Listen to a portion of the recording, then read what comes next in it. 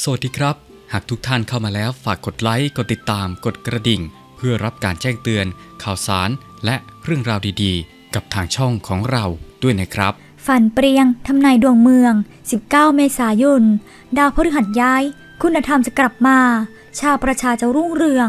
คนเก่าอำนาจเก่าไม่ได้เป็นถูกบทขยี้นายวันชัยสอนสิริสมาชิกวุฒิสภาได้โพสต์ข้อความผ่านเฟซบุ๊กส่วนตัวโดยได้ระบุว่า19เมษายนดาวพฤหัสย้ายคุณธรรมจะกลับมาชาวประชาจะรุ่งเรือง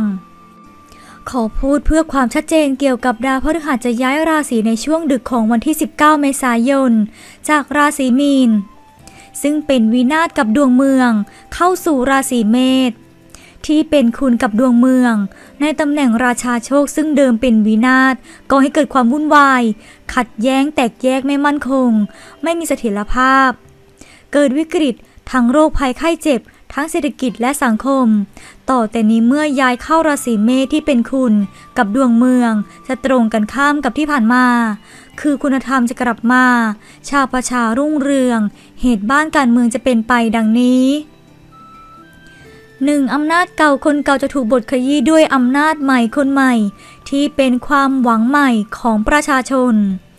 2. การปฏิวัติรัฐประหารทั้งการปกครองที่ไม่เป็นตามทำนองครองธรรมจะไม่มีทางเกิดขึ้นอีก 3. รัฐธรรมนูญและกฎหมายต่างๆที่เป็นหลักของบ้านของเมืองจะต้องถูกแก้ไขปรับปรุงให้ตรงไปตรงมาอยู่ในทำนองครองธรรม 4. กระบวนการยุติธรรมจะเดินหน้าทำหน้าที่ด้วยความเข้มแข็งเป็นที่พึ่งที่หวังของประชาชนอย่างแท้จริง 5. พระสงฆ์องค์เจ้าเหล่าอารัชชีที่นอกรีดนอกรอยจะถูกขจัดออกไปการบริหารจัดการกิจการคณะสงฆ์ที่ย่อหย่อนอ่อนแอก็จะถูกกระชับกำกับให้ดีขึ้น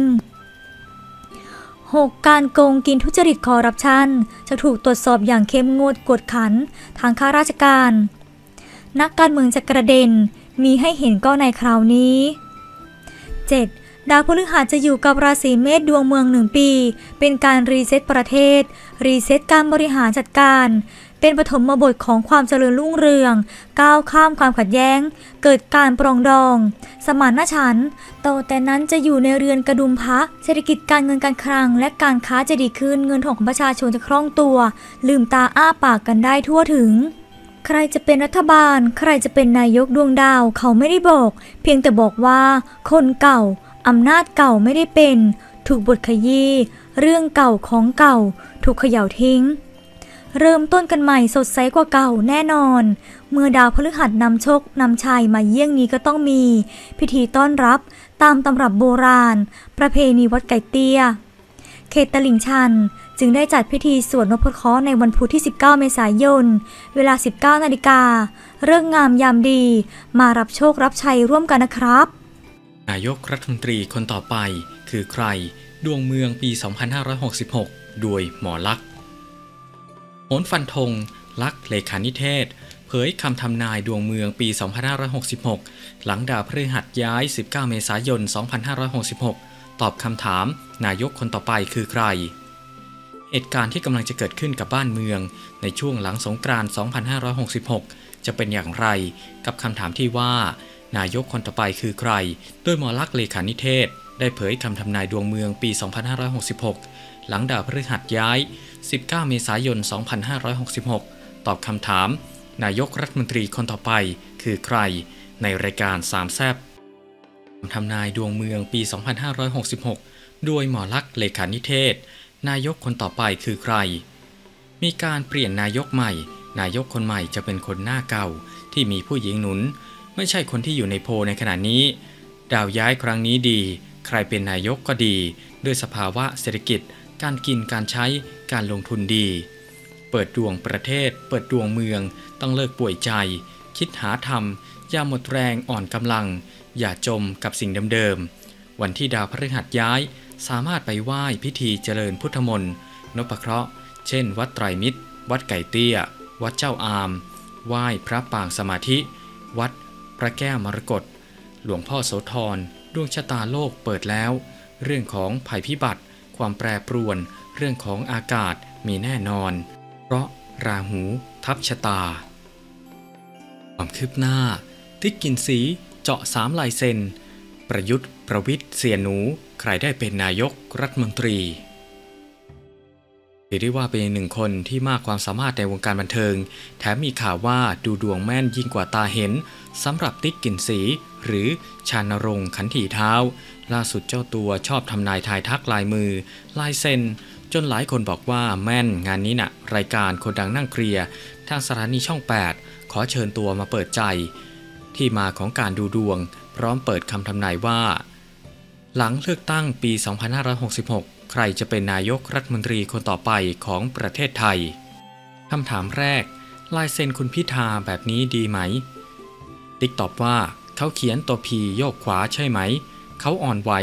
จะถามใช่ไหมว่าอย่างไรก็ถือว่าใช้ได้นะไม่ได้น่ากลัวอะไรท่าทางจะใหญ่โตไหมคนนี้น่ะติ๊กตอบว่าใช้ได้ครับถัดมาต่อไปลายเซ็นคุณทักษิณชินวัตรแบบนี้เป็นยังไงติ๊กตอบว่าเขาเกิด26 กรกฎาคมวันอังคารคุณทักษิณชินวัตรเขาไม่ได้เขียนพยัญชนะเขาใช้เส้นเป็นตัวสัญญาณบอกเส้นตรงเส้นแนวตั้งกับแนวนอนคำถามถัดมาคนนี้ไม่มีทางรู้แน่ๆว่าใครน่ะติ๊กตอบว่าถ้าผมรู้ล่ะเขาเกิด21 มีนาคมราศีมีนลัคนาราศีมังกรอันนี้น่ะคือประยุทธ์จันทร์โอชาเขาเขียนปอปลายโยกซ้ายเขาเป็นคนเชื่อมั่นในตัวเองมากท่านเพิ่งเขียนได้ตำแหน่งนี้เมื่อไม่นานเมื่อก่อนน่ะไม่ได้เซ็นแบบนี้คำถามถัดมาอ๋อเหรอลายเซ็นนี้น่ะเป็นคนเจ้าอารมณ์ไหมติ๊กตอบว่าอย่าบอกเจ้าอารมณ์ไหมเจ้าชะตาเป็นคนหญิงทนงในศักดิ์ศรีอาทิตย์แตะ3ขัดแย้งเวลาจะพูดก็จะแบบไม่เคยเห็นเหรอเคยเจอเปล่าไม่เคยเห็นหรือไงคำถามถัดมาจะได้เป็นนายกอีกครั้งไหมติ๊กตอบว่าน่าสนใจแต่ว่ามีอยู่คนนึงน่ะเกิดราศีสิงห์ลัคนาราศีเมษรหัสหมายเลข13พิธีกรถามว่ารหัสหมายเลข13ใครคะคุณนุ้งอิงเหรอติ๊กตอบว่าผมก็บอกไว้เฉยๆนะไม่ใช่คำถามถัดมาถ้างั้นฉันน่ะเอาอีก1 คนก็แล้วกันลุงป้อมว่ายังไงติ๊กตอบว่าลุงป้อมเกิด11 วันเสาร์ทางกระโยกเป็นอะไรต่อไปเป็นธงชัยคำถามถัดมาตกลงลุงป้อมใช่ไหมติ๊กตอบว่ามี1 ประยุทธ์วันอาทิตย์ที่11 มีนาคมลุงป้อม11 วันเสาร์อนุทินชาญวิรากูล13 กันยายนวันพุธคำถามถัดมา3 คนนี้ใช่ไหมติ๊กตอบว่าผมดูตัวเลขนะเราจะไปทำนายทายทักถามว่าใครมีพลังมากกว่ากันแต่ผมน่ะบอกว่าใครมาก็ดีคำถามถัดมาก็ดีหมดเลยใช่ไหม3 คนนี้ติ๊กตอบว่าทั้งหมดถ้าใครได้ขึ้นเป็นนายกน่ะดีหมดคำถามถัดมาพอดูออกแล้วล่ะ1 กับ 3ก็คือเสี่ยหนูค่ะติ๊กตอบว่าพูดไปเองนะเปล่งวาจาไปเองนะคำทำนายจากหมอปลายพายกระซิบทักแรงปีกระต่ายคนมองว่ากระต่ายทองแต่หลวงพี่มองว่าน่าจะเป็นกระต่ายถูกทอดหรือกระต่ายไฟสีเขาทองจริงแต่เขาทองแบบอ่อนแอทองแบบทรมานกระต่ายดิ้นรนสู้มากกว่าทุกปีถึงแม้มีความเป็นไฟบางคนโกรธแต่มีแรงที่พุ่งทะยานแต่แบบโกรธที่อ่อนแอ